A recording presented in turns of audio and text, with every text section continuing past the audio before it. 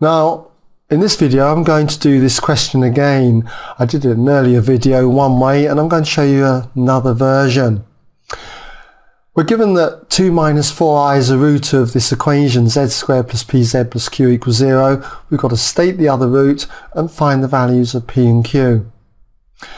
Now, because there's no i's in the equation here, if we're told that z equals 2 minus 4i, the other root must be what is called the complex conjugate of this, and that is that we just switch the sign here on the imaginary part. So the other root will be 2 plus 4i.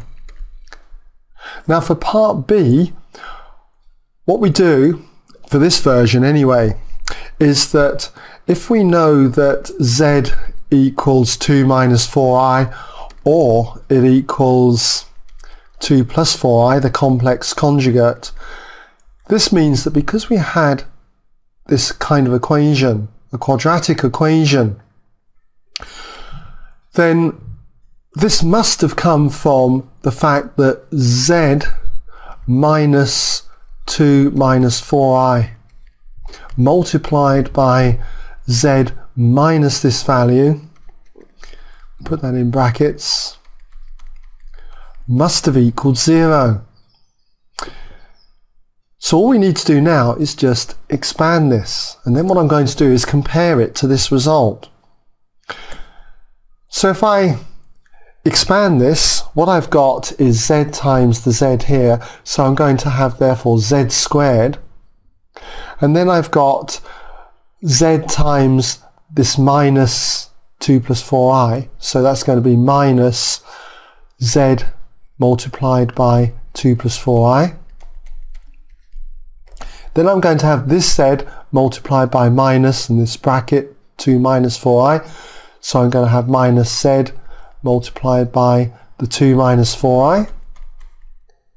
And then down this end, I'm going to have minus times minus is going to be positive, and then I'm going to have 2 minus 4i times 2 plus 4i.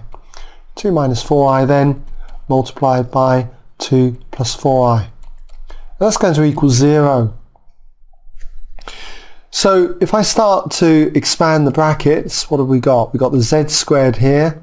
We have minus 2z, and then minus 4zi, or 4iz. I write it as 4iz, minus 4iz. Then for this bracket, we've got minus 2z, and then plus 4iz, which is convenient because I can see that that's going to cancel with that. We'll do that later anyway. Now I need to expand this bracket here.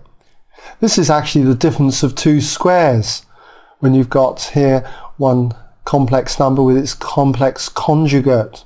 What we end up here is 2 squared, which is the 4, and we end up cancelling the 8i and this minus 8i. And then we get minus 16i squared, which will then convert to plus 16 because the I squared equals minus 1, and then it equals 0. So if we simplify this, as I said earlier, you can see that the minus 4iz cancels with that one, giving us 0. So what I end up with here is z squared,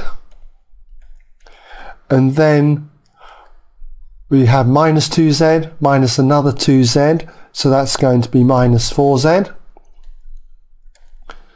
And then the 4 plus the 16 is going to be plus 20, and that equals 0.